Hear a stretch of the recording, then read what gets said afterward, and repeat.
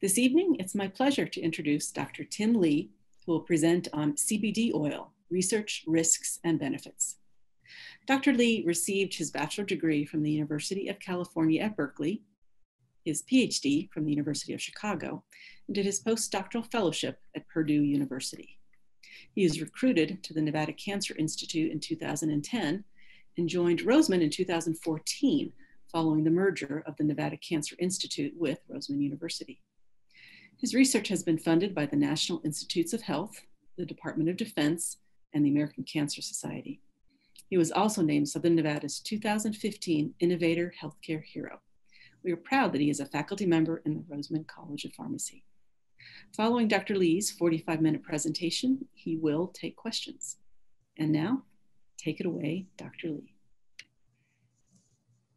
Good evening, everyone, and thank you, Brenda, for kind introductions and a wonderful opportunity to share our research with Roseman alumni. It is November 11, so first I would like to acknowledge and thank our veterans for their service and sacrifice. Now, CBD is just a fascinating chemical compound and an interesting topic for discussion. So let us begin. In these presentations, I will share the research in my lab at Roseman. I will discuss the law and regulations, the basics, risks, and benefits of CBD oils. I will share a novel method for potency assessment of CBD oil, which was developed in my lab. And finally, I will share some tips on how to choose the right CBD oil.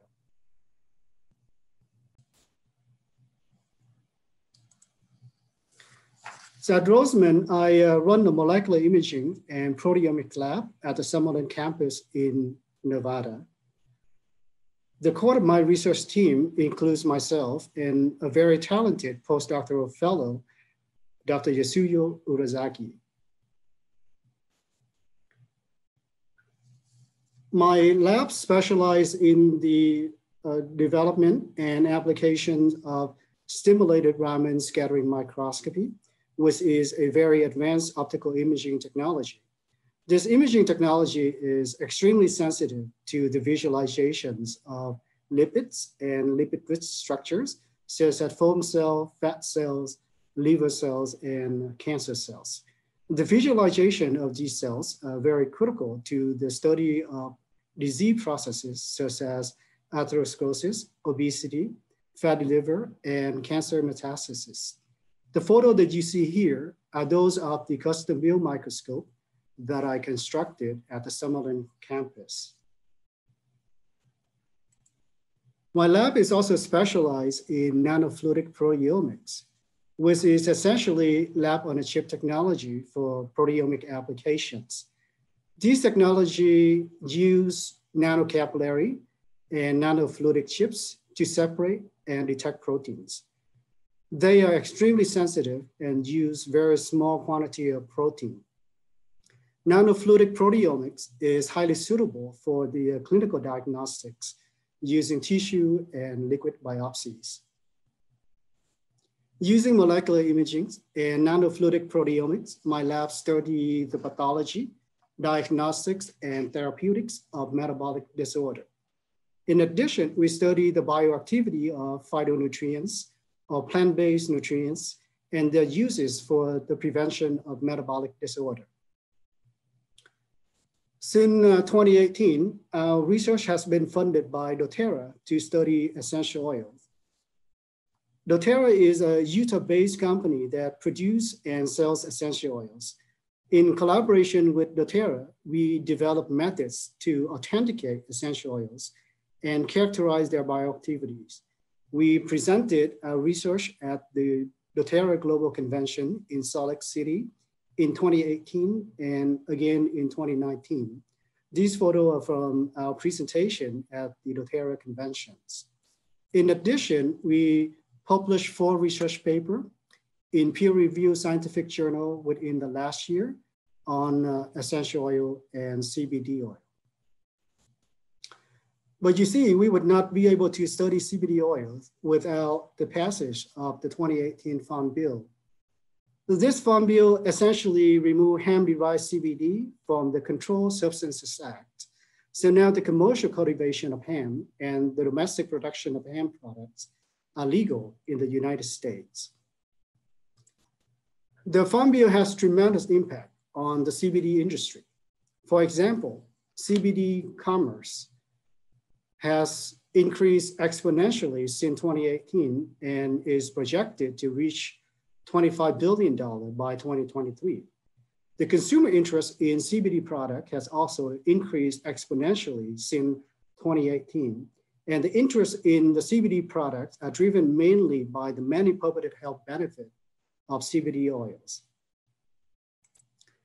However, the regulations on CBD products remain very, very confusing. The FDA has released statement indicating that it will enforce the same laws on hemp products as it does for other FDA regulated products. That foods, beverages, and dietary supplements containing hemp-derived CBD are still subject to the Food, Drugs, and Cosmetic Act's review. Now that is fine because FDA regulations generally protect the consumer, but here's the twist. In June of 2018, the FDA approved Epidiolex, which is a CBD prescription drug to treat rare and severe forms of epilepsies. The FDA then argues that since CBD is a drug, it is illegal to market CBD by adding it to a food or labeling CBD as a dietary supplement. And that is very confusing, right? Because what's the point of legalizing CBD products if their production and consumption are illegal by FDA regulation? And the confusion on the legality of CBD products continue with the definition of hemp versus marijuana. Hemp is legal, but marijuana is not. However, there is no taxonomic distinction between hemp and marijuana. Both hemp and marijuana refer to the plants of the species cannabis. There is only a legal distinction between hemp and marijuana based on the THC content. So the cannabis plant that contain less than 0.3% THC are classified as hemp, and the cannabis plant that contain more than 0.3% THC are classified as marijuana. So recently, you probably heard on the news about the owners of legal CBD dispensary was arrested by DEA agents. Well, the DEA agent could not distinguish hemp from marijuana based on the physical appearances, and the drug tests detect for the presence of THC and not its percentage. In fact, many drug tests, including those required for employment in the state of Nevada, detect the presence of THC and not its percentage. So the consumer and provider of CBD products are still facing tremendous legal hurdles. And it's noteworthy to point out that there are many industrial uses for hemp. In fact, up to 50,000 uses of hemp have been described. For example, in Japan, hemp is cultivated to make traditional rope. And in the US, hemp is cultivated to make rope. So the Farm Bill brought back a burgeoning industry that extends beyond just dope. So what are hemp oil versus CBD oils, and how are the oil extracted? Hemp oil refers to the oil extracted from hemp seeds using cold pressing method. Hemp oil has very low cannabinoid content. On the other hand, CBD oils refer to the oil extracted from the leaves, flower, and stalks of the cannabis plants. CBD oils is rich in cannabinoids. So the two most common methods for CBD oil extractions are solvent extraction using ethanol and CO2 extraction using supercritical CO2 liquid. The final step of both extraction methods use a rotary evaporator to remove the solvent, and the recovered extracts are highly viscous. The producer would then dilute these extracts in carrier oil and spike the extract with CBD isolate or flavoring additive. And the processes of dilution and additions really bother me greatly because I associate them with adulteration of CBD oil. And I will discuss adulteration later in the presentation. So what are in the extracts? First, there are cannabinoids, which are the chemical compounds unique to the cannabis plants. There are over 144 cannabinoids isolated from the cannabis plants. THC and CBD are example of cannabinoids. And THC is a psychoactive cannabinoid or the chemical compound that gets you high. CBD does not have the same psychoactivity as THC, and CBD doesn't get you high. Then there's terpenes in the extracts. Terpenes are the volatile compounds produced by plants that have pleasant aroma and many purported health benefits. Terpenes of the cannabis plants include myrcene, limonene, beta-caryophyllene, lanolin, and alpha-pinene. So in the marketplace, you will see offerings for full spectrum and broad spectrum CBD oils and CBD isolate. So what are they? Full spectrum CBD oils has terpenes and cannabinoids, with THC being less than 0.3%. Broad spectrum CBD oils have terpenes, cannabinoids with no THC, and CBD isolate refer to purified CBD with greater than 99% purity. Now, the biological activities of CBD are thought to be exerted through the endocannabinoid system. And the endocannabinoid system essentially signaling pathway comprising of cannabinoid receptors, endocannabinoids, signaling proteins, and enzymes. There are two cannabinoid receptors, CB1 and CB2. CB1 is most abundant in the nervous system, and CB2 is found predominantly in the immune system. So THC interact directly with CB1 receptor, and CBN or cannabinol, another cannabinoid, interact directly with CB2 receptor. Beta-caryophyllene, which is a cannabis terpene, interact directly with CB2 receptor. However, CBD does not interact with either CB1 or CB2 receptor. So in order for CBD to exert its biological effects on the endocannabinoid system, it needs to act in conjunctions with the cannabinoids or terpenes that interact directly with CB1 or CB2 receptor. So the synergy between CBD and other cannabinoids or terpenes are commonly known as the entourage effects of CBD oil. And multiple publications have confirmed the entourage effects of CBD oils, where cannabis extracts were found to have stronger biological activity than CBD isolate. And the entourage effects generally provide synergistic multi-targeted effects, improve pharmacokinetics, overcome resistant mechanism of pathogenic microorganisms, and neutralize the adverse side effect of individual compounds. So what are the health risks of CBD oil? The FDA have identified several known side effects, including alertness, GI distress, and mood. Then there's many concerns on liver injury, drug interactions, male reproductive toxicity, cumulative exposure, and special populations such as pregnant women and children, and also CBD consumption in animals that are part of the human food chain. Then there are the risk of conversion of cannabinoid into THC during the food preparation process. For example, heating at 110 centigrade for 30 minutes can lead to the decarboxylation of THCA and the formation of THC, or the decarboxylation of CBDA and the formation of CBD. In addition, treatment of CBD with alcohol, acid, and heat can lead to the cyclizations of CBD and the formation of THC. So pot brownies are addictive because the preparation process might increase the THC content. Then, of course, we have all heard about the e-cigarette or vaping product use associated lung injury or EVALI. So as of February of this year, 2,807 hospitalized cases and 68 deaths due to EVALI have been reported in the US.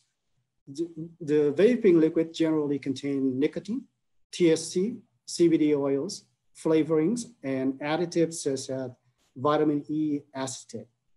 Vitamin E acetate was identified in the lung fluid sample from EVALI patients.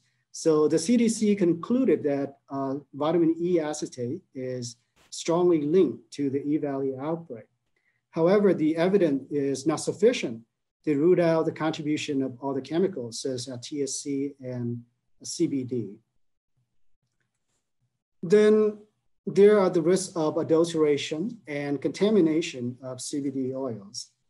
As mentioned previously, the practices of dilution and addition during the production of CBD oils encourage economically motivated adulteration. So to lower the production costs, producers have been adding synthetic CBD to CBD oils, as well as diluting the extracts in carrier oils of questionable origins and qualities. As you can see, many consumers of CBD products have been harmed due to the synthetic CBD, and numerous harmful contaminants have been detected in CBD products. For example, in 2017, 5 patients in Utah experienced seizure, confusion, unconsciousness, and hallucination due to a synthetic CBD. And as of May of 2018, 52 people was harmed in the US due to a synthetic CBD. And contaminants such as polycyclic aromatic hydrocarbons, which are carcinogens, pesticide, and heavy metal have been detected in CBD products. Then there are the risks of not getting what you pay for due to mislabeling of CBD oil. A study in 2017 found that the CBD content was mislabeled in 69% of 84 sample tested. And the THC content was greater than the legal limit in 21% of 84 sample tested. Now, for all those risks, what are the benefits of CBD? And as previously mentioned, the FDA has approved Epidiolex for the treatment of seizure, and Epidiolex is a CBD isolate. And the clinical data on the benefit of CBD isolate in reducing seizure are clear. For example, treatment of Epidiolex would lead to a 42% reduction in the frequency of seizure as compared to a 17% reductions in the frequency of seizure for the patient in the placebo group. Then there's a many unproven benefit of CBD. I found many clinical studies using CBD isolate to prevent public speaking anxiety, pain and spasticity, schizophrenia and psychosis, and also Parkinson's disease. However, the data have been very preliminary, or supporting data are very weak, and the benefit of CBD isolate are either unclear or there was no observable benefit. Surprisingly, I have not found any significant clinical study using CBD oil. So for the moment, the purported health benefit of CBD oils remain anecdotal, speculative, and scientifically unproven. Now, for therapeutic efficacy, doses matters. And the daily doses of Epidiolex is approximately 1,800 milligrams per day. And that is the equivalent of 120 soft gels containing CBD oil, or the entire 30 milliliter bottle of CBD oils. So the daily consumption of a few soft gels or a few drops of CBD oil would yield doses far lower than Epidiolex. And that is something to keep in mind if you consider using CBD soft gel or CBD oil for medical purposes. Now, let me share with you research on natural products at Roseman. So as you recall, my lab developed technology for the study of metabolic disorder. And recently, we were granted a US patent on a proteomics technology for fatty liver diagnostics. We use this patented technology to develop a physiological lie detector test for the quality control of natural products. So how does this physiological lie detector test work? The physiological lie detector tests use the physiological responses as determinant of authenticity and potency of natural products. In this test, we use tissue cultures of human cell lines. We expose them to natural products. Then we measure the effects of natural products on the signal transduction pathway. The signal transduction pathway are essentially cascades of signaling proteins that relay extracellular stimulation to elicit physiological responses.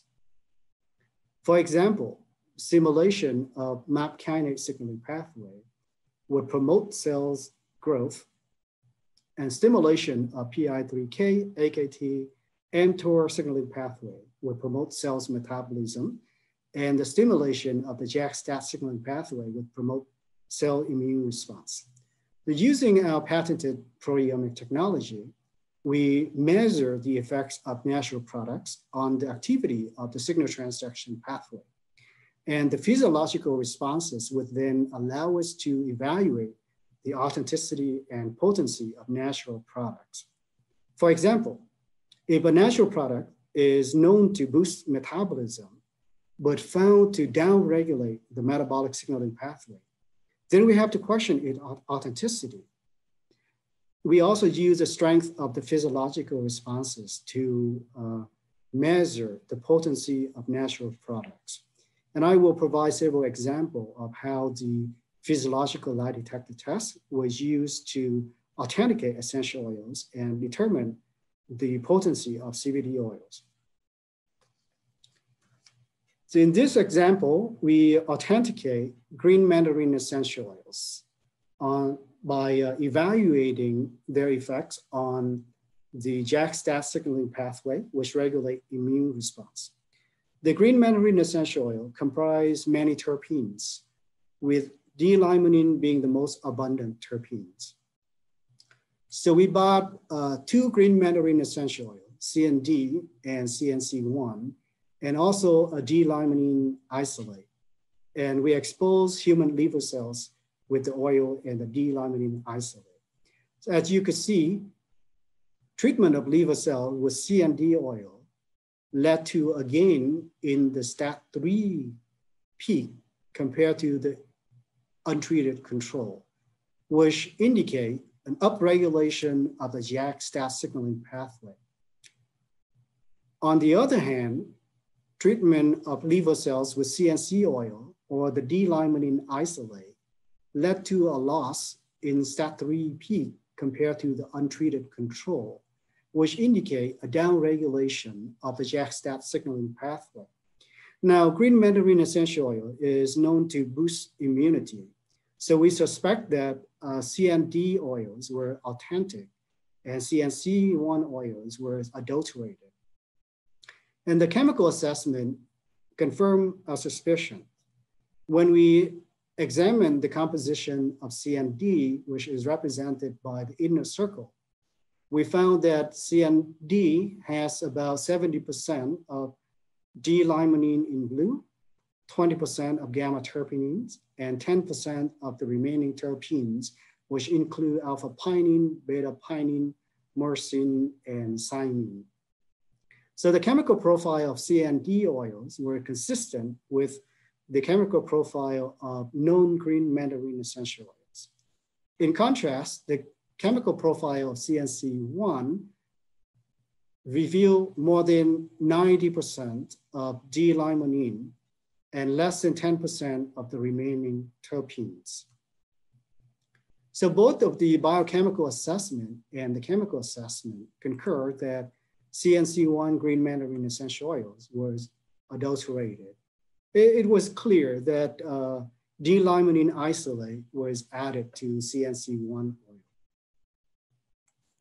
In the next experiment, we use the physiological lie detector test to authenticate Melissa essential oils.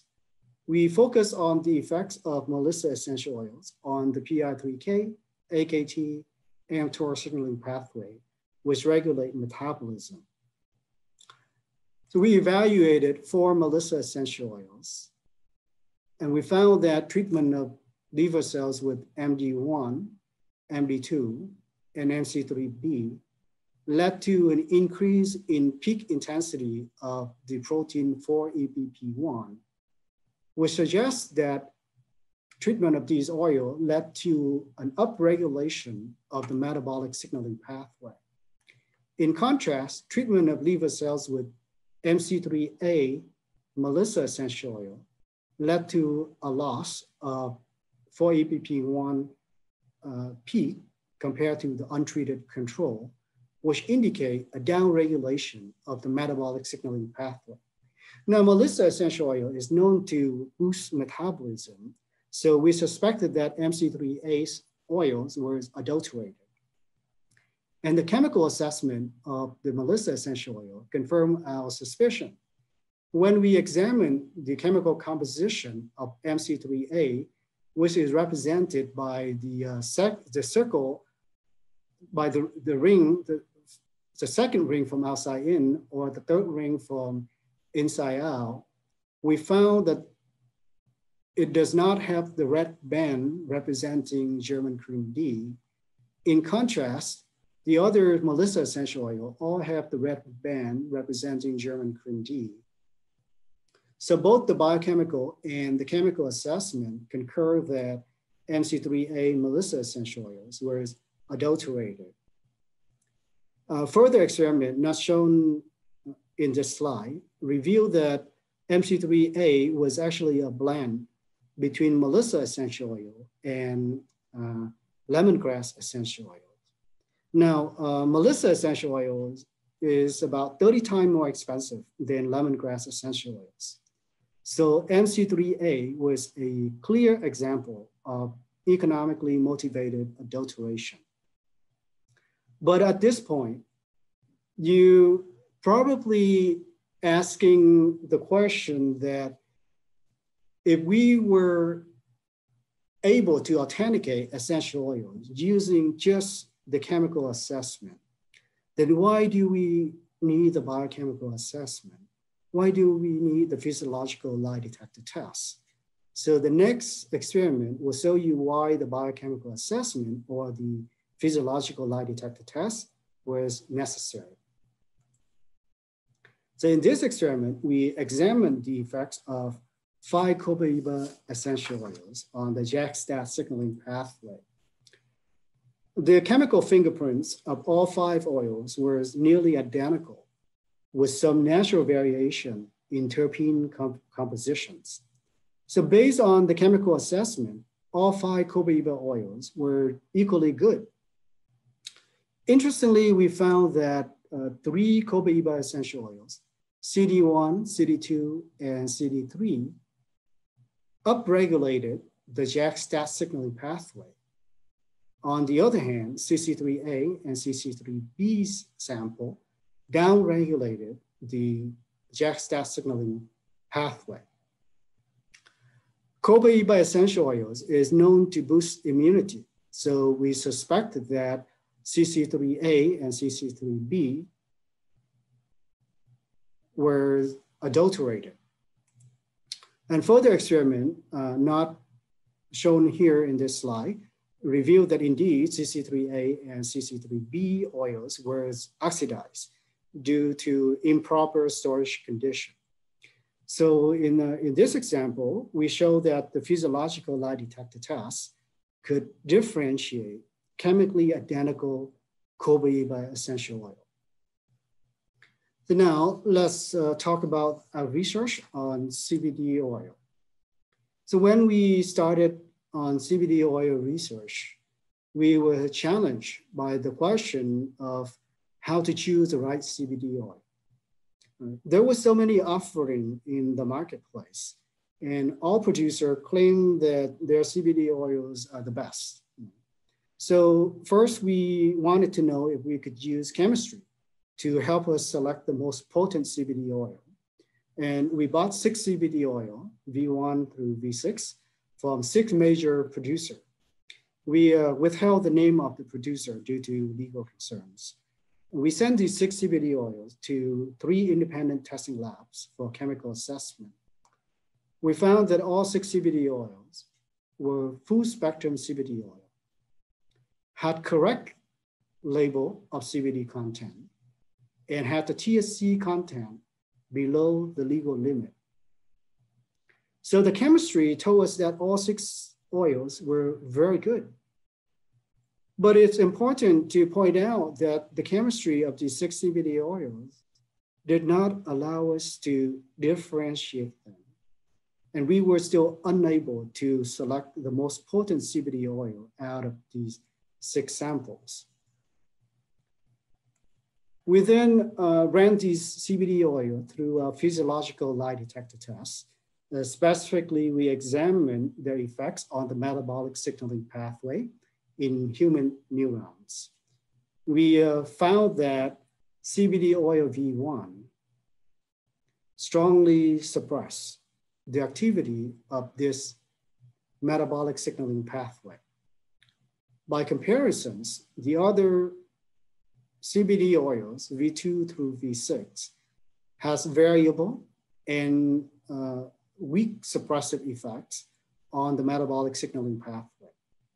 So our data clearly show that CBD oil V1 was the most potent CBD oil among these 6 CBD oils. So in this example, the physiological lie detector test allow us to select the most potent CBD oil. We then continue our assessment of the bioactivity of CBD oil V1. We found that CBD oil V1 downregulated the metabolic signaling pathway in a dose and time-dependent fashions. CBD oils has a half maximal effective concentrations of around 40 microgram per mil and a very slow acting kinetic with a half maximal effective time of approximately 4 hours. We then systematically measure the effects of CBD oil V1 on 9 neuronal signaling pathways that regulate neuronal metabolism, proliferation, differentiation, immunity, memory, neuronal plasticity, and cell death.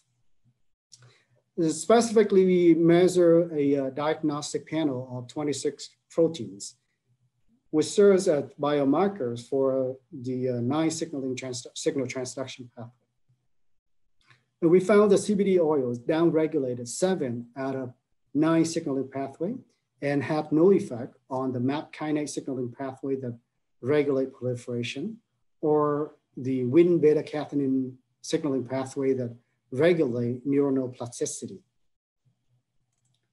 So in summary of the proteomic study, we found that through multiple experiment and multiple publication, we have validated the physiological lie detector test for the quality control of natural products.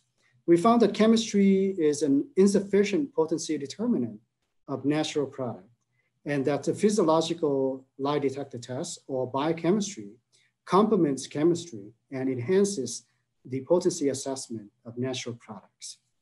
We found that CBD oils downregulate neuronal signaling pathway with a very slow acting kinetics.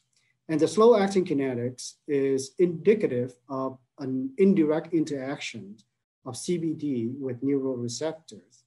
And the downregulation of multiple neuronal signaling pathway support the anxiolytic effects of CBD oil.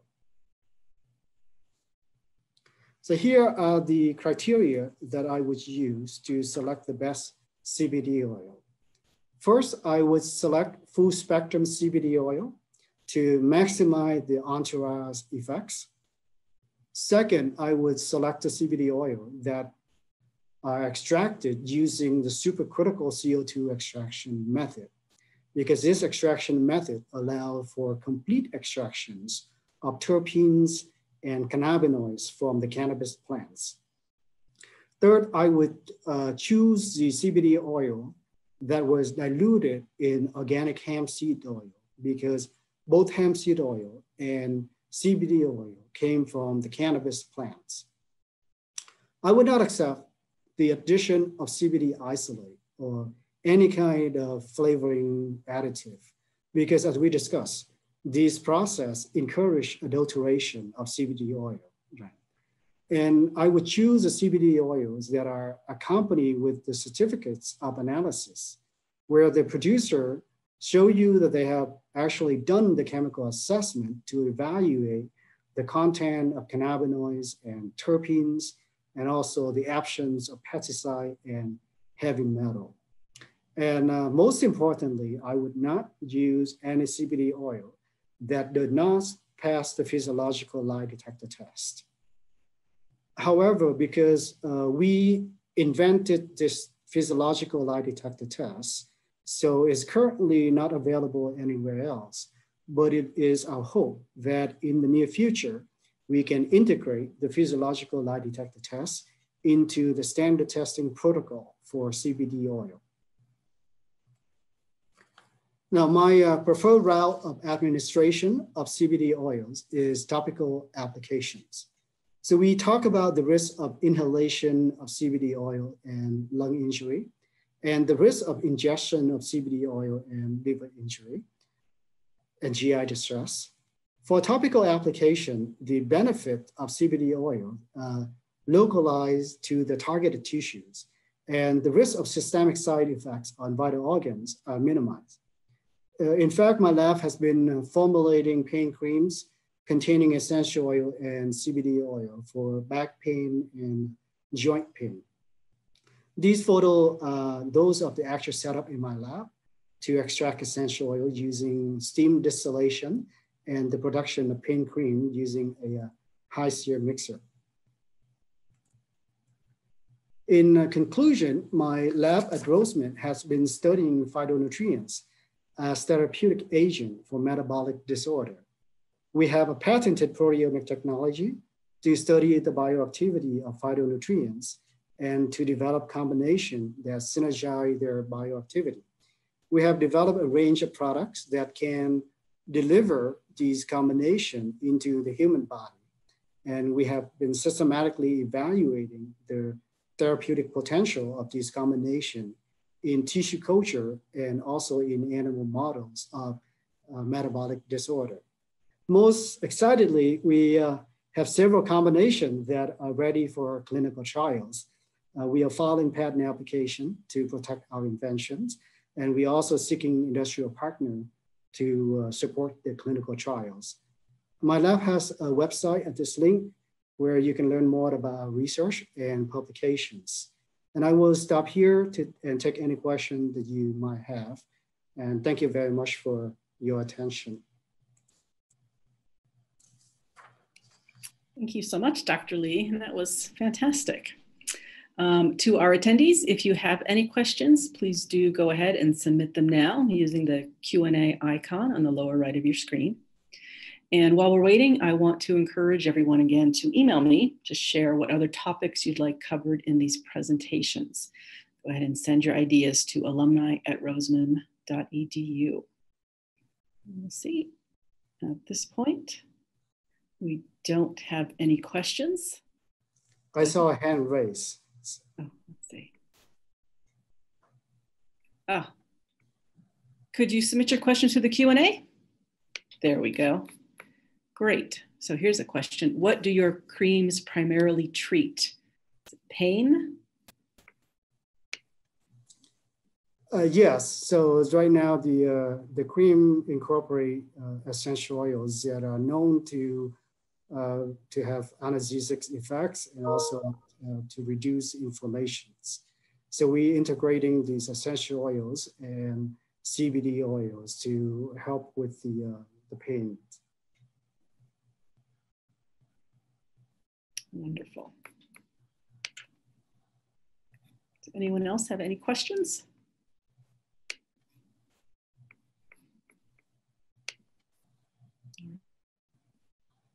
Great. Well, thank you again, Dr. Lee. We're grateful to you for sharing your expertise and your time. And thank you to everyone who participated. Once again, all attendees will receive the PDF of Dr. Lee's slides and the YouTube link in the coming days. And we hope Brenda, I saw several more raised hands. Great. There is another question. Do you have plans for metabolically helping with weight? That's a very good question, and that's what we have been doing for the last several years.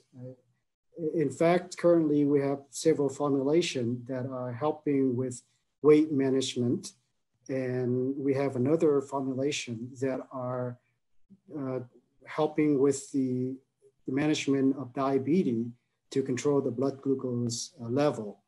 And excitedly, these formulations have been tested and proven to work in tissue cultures and also in animal models of metabolic disorder.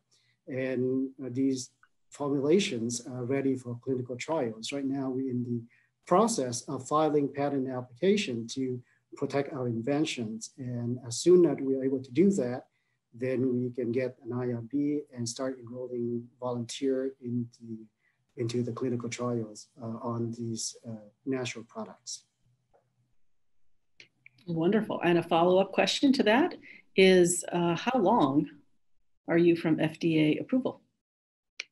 That is a very good question. The FDA regulates nutraceuticals or natural product at foods.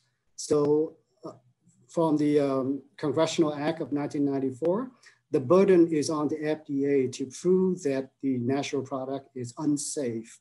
Otherwise, then you treat it as food and you can proceed with the clinical trials without the need to ask for permission from the FDA. In fact, have been many clinical trials going around the world using nutraceutical, phytonutrients, or natural products on humans. So FDA approval is not required for natural products. Great, thank you. And another question, how can you be sure that your CBD product does not flag on a drug test? That is a very good question because that is the confusion in the regulation of CBD product currently. The drug tests, whether that is for athletic performance or employment tests, detect for the presence of THC, which is a psychoactive compound. It does not matter if you have a high concentration of THC or low concentration of THC. As long as it detects THC, that's it, you got flagged.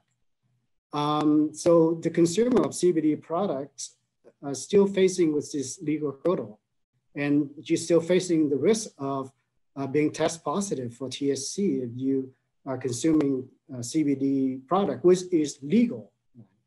So that is a challenge for the FDA to sort out. And as I stated earlier, several owners of legal CBD dispensary, right, legal and licensed CBD dispensary, was arrested by DEA agent for transporting CBD product for their stores because the DEA agent couldn't differentiate between hemp and marijuana based on the physical appearances. And the THC, the drug test come back THC positive. That's why this legal owner of CBD dispensary was incarcerated by the DEA. So that is a gray area that the FDA and law enforcement have to work it out. Wonderful, thank you. Are there any other questions? Go ahead and type it in the Q&A box.